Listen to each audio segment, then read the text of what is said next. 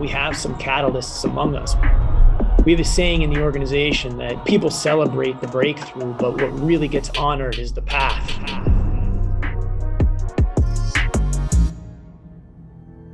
You've heard the saying before, the NBA is a game of runs. One team will build a lead, the other team will come back. But this Thunder team, they're really good at it, and they do it in uncommon ways. So, 3 questions. Why are they so good at it?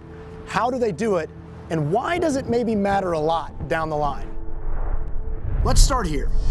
It's the last week of October, the Thunder are playing the Lakers and fall behind double digits early.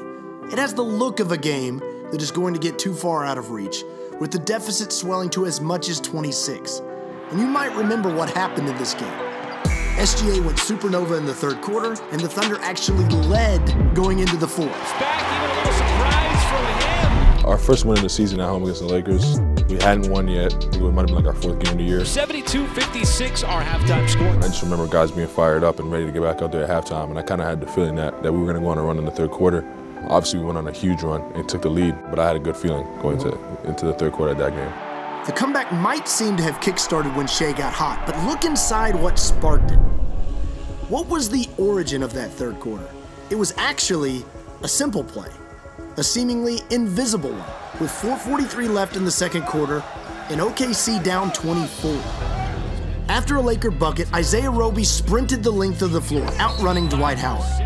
It resulted in Roby flashing wide open in the paint, and as we know, if you run, Josh Giddey will find you. Roby drew a foul and knocked down 2 free throws. But they've done a great job methodically working their way back. So, I mean, it's something that's preached from day one in training camp. So it's kind of instilled into you. Whenever it's instilled in you, you really don't go out and think about it, you just kind of go out and just do it. Roby's play is a perfect example of the Thunder comeback mindset. Make one good play, whatever it is. A good screen, a good pass, a good closeout. Just start with making one good one. That becomes 2, becomes 3, becomes momentum. Are you watching the time tick away on you, or are you just thinking, I've just got to focus on the next play? Yeah, just really focus on the next play. I mean, to come back, we always got to do it play by play, you know, possession by possession.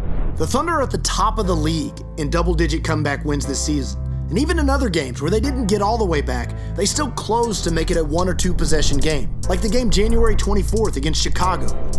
OKC trailed by 26 late in the third quarter, but had a shot to tie it with 2 seconds left and only lost by 1. But OKC never relented, battling all the way back.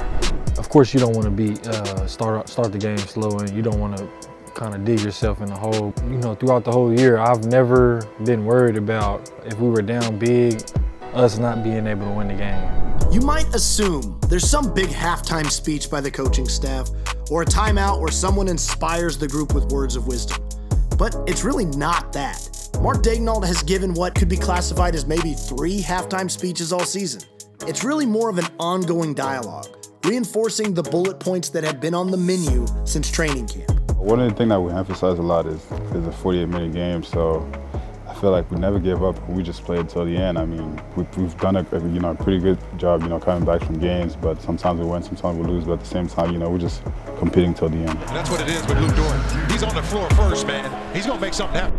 Here's the thing, though. A lot of these Thunder comebacks, most of them really, weren't some bombastic momentum swing with a roaring 14-0 run. They worked the problem, solving it possession by possession, closing with a 6-0 run here, an 8-2 stretch there, using the length of the game and the math and efficiency to bring them back closer.